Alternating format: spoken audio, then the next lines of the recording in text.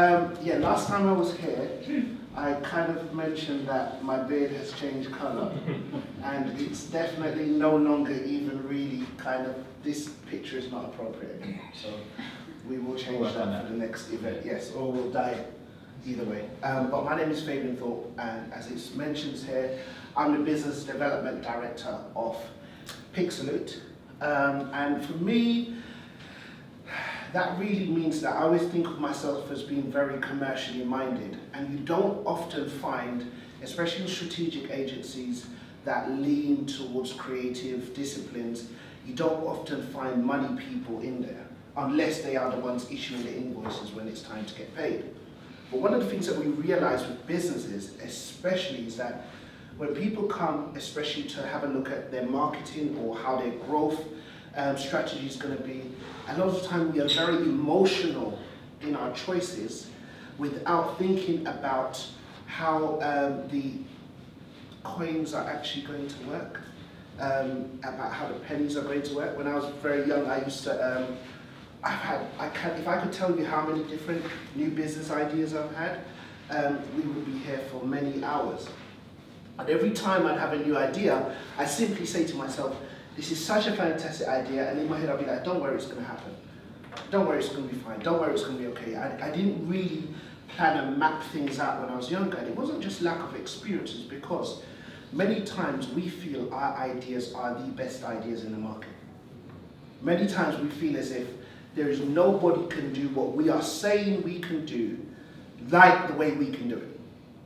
The challenge is, and especially if we start to focus on customer experience, is that attitude is great to get you kick-started, but the actual fact is when you are identifying your customer, now more than ever, the customer is so educated in the services they are looking for that your approach has to be so much more tailored. And that's really what I'm going to look at in my brief presentation with you today. The title of it is, the title of it is, Where is the Love? Where is the Love? And I really wanted a picture of like two people separating and turning their backs on each other, as if to say we're no longer together. But this is how I kind of feel when I'm speaking to clients sometimes and hearing about what they have as an offering. One of the challenges you have when you sit down and ask someone, what is it your business does? They speak from the viewpoint of what it is I have to offer someone, as opposed to what it is my client is looking for. That's a lot of times where our focus is.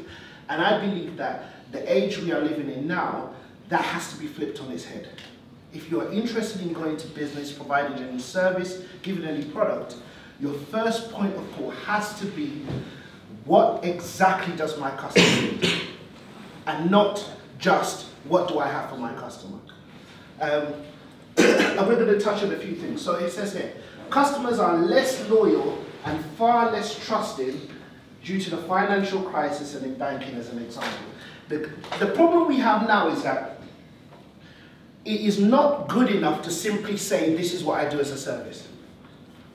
Because everybody is a skeptic. Why?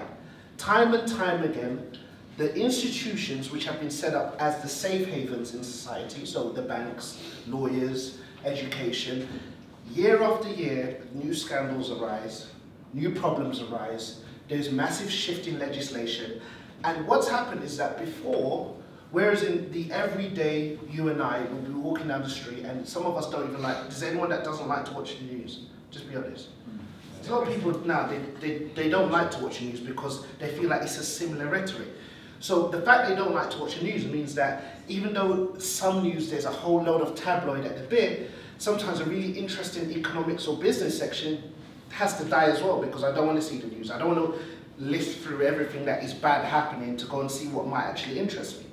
So the challenge you have now is that people are becoming disinterested in news because they're not happy with propaganda, and now it comes to a stage where the trust level has gone. So when you are coming to a client, no matter how good your service is, you now have to overcome this underlying fact that I do not trust what it is that you're presenting. Because if the bank could say steal PPI from me, if a lawyer could malpractice me, if all of the institutions which I've invested in are not working, why is it when I'm coming to my service, am I going to trust you? And this is one of the challenging things for businesses right now, is to understand that it is simply not good enough to have your offering as a service. You now have to tap into the trust element when it comes to your customers. How are they going to trust what it is that you are saying and how you're able to deliver it? Customers have more power than ever before thanks to social media, easy online comparisons, shopping, and the proliferation of choices. Now this is true. How many of us, as soon as we're about to do something, go online and check it out first? Go check out and see the comparison. You no longer just walk into Curry's and buy a laptop. Anyone just literally, I need a laptop, and you just walked into Curry's and bought the first thing you saw? It starts the process starts way before that, and it normally starts with this device in your hand, or your iPad, or whichever one it is, because there is so much information on there that in order for you to stand out amongst your competitors, you have to be aware of where it is you're ranking. We have a client that is a online consumer electronics. So they sell everything from iPads to phones to laptops. And when I went to their offices, I was expecting to see, stockpiles, bunch of videos, different displays, consumer units. And all I saw when I went in there was about just screens and screens and screens, data, figures. So I sat down with the director and I said to him, okay, so how do you decide on what products are happening? What are your user reviews like? What do you promote? And he says, user reviews? Promotions? What are you talking about? I said, well, how do you know what you're going to push? If there's a new camera, or if it's a Samsung S8 or the new S7, iPhone 7, which one are you going to, how do you know? He goes, no, I don't do that. I said, well, how do you do your business? He goes, I simply go online and I search Amazon and I find whatever the cheapest product is on there. Then I send out 1,000 emails to suppliers and try and supply it cheaper than whatever the cheapest point is in there. Completely 100% price driven. That's all he cares about.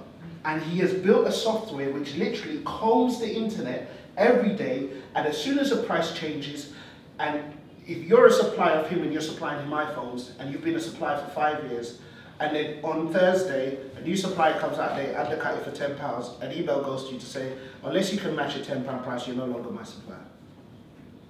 Heartless. Like literally cold-blooded, no interest. But the fact is that he's completely driven by where his customer is searching. And he's made a decision to say, I'm going to be a completely price-orientated business. Now, we're going to, as you go through the presentations later, you're going to realize that there are some good aspects to that, but what we need is a balance. We cannot be focused in one area, especially as small businesses. And we're going to talk about how it is that you stand out in relation to your customer experience. Next up, too much noise, not enough information. One of the challenges for growing businesses now is that with the advent of what I call mass social media.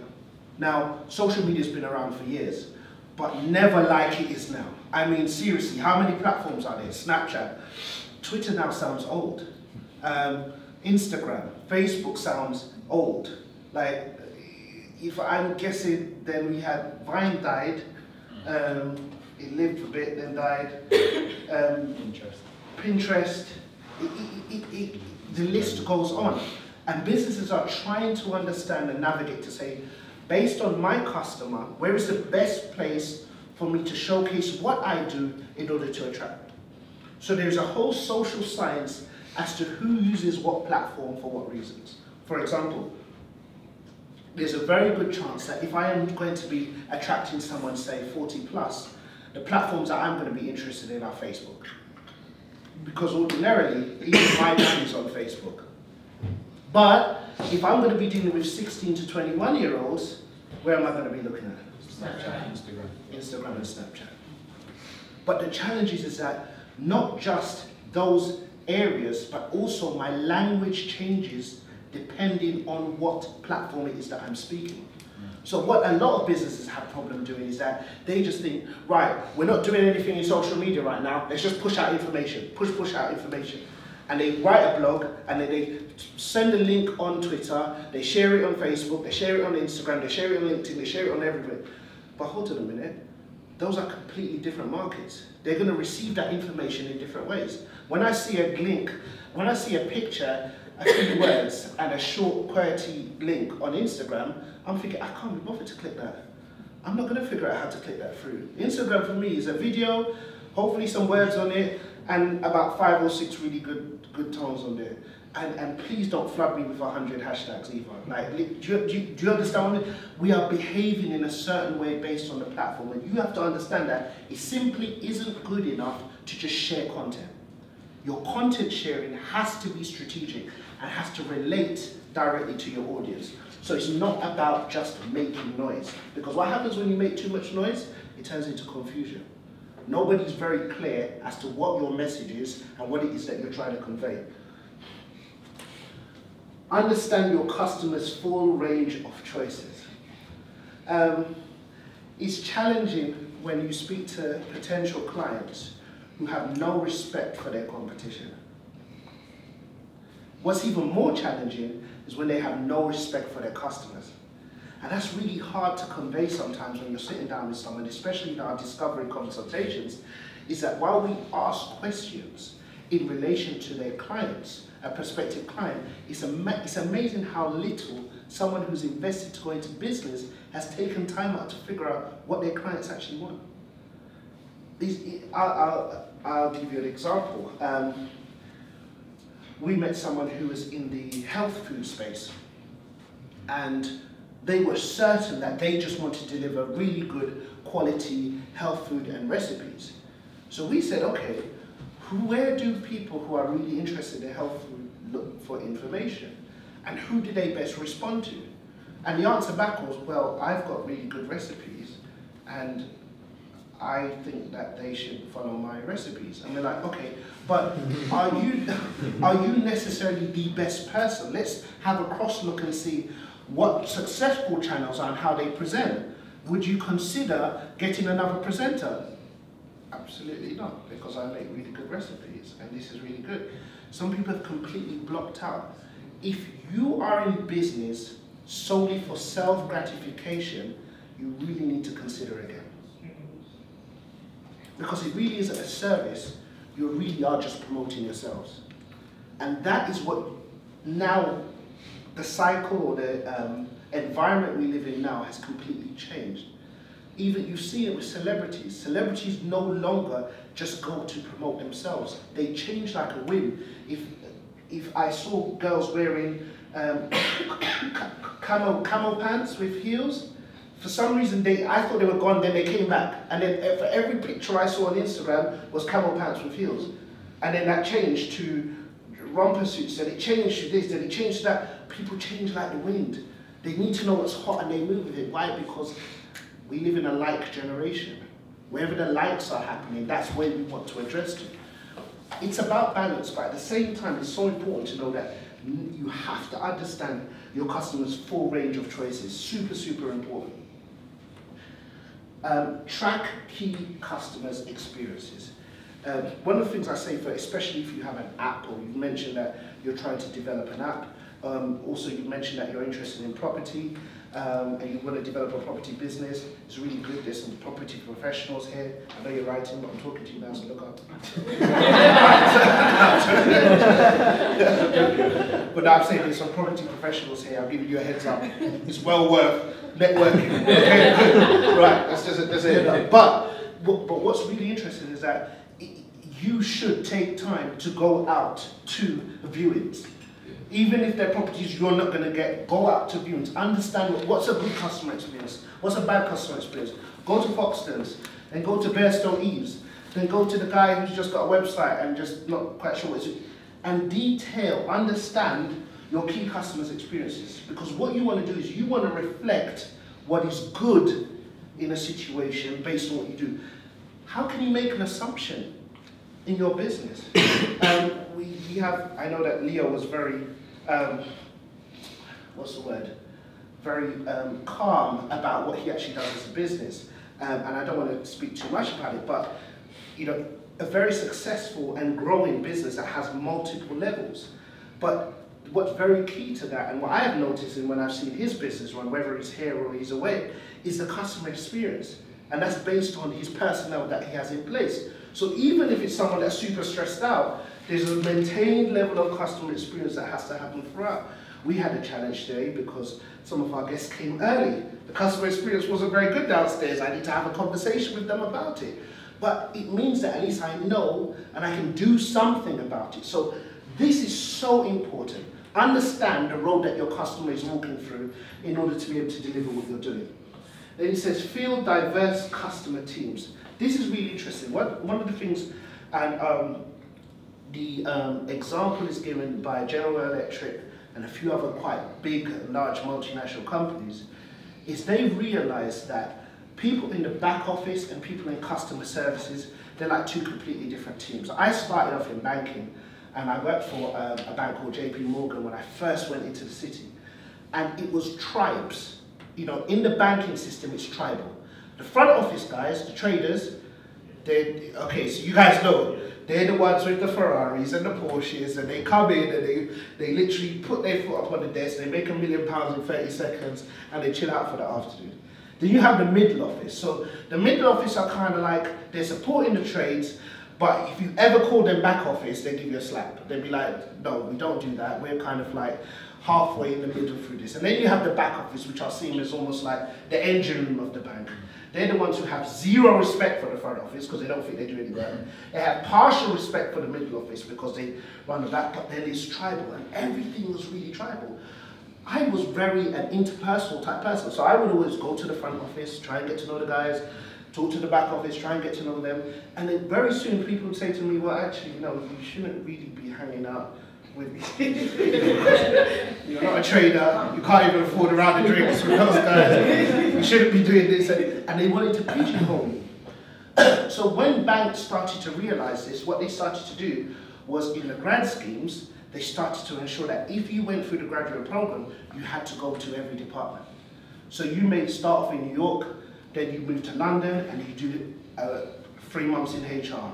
You do 3 months in front office, you do 3, because they wanted to create a more balanced workforce that had respect for other departments. And that's very important, even as a small business or as a small team.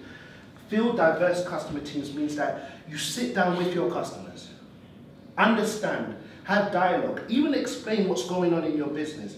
A lot of times businesses are very guarded to customers. They're like, oh, things are wonderful, we are doing very good things today and we're making lots of money. And inside they're literally eating pot noodle every day, trying to keep the doors open.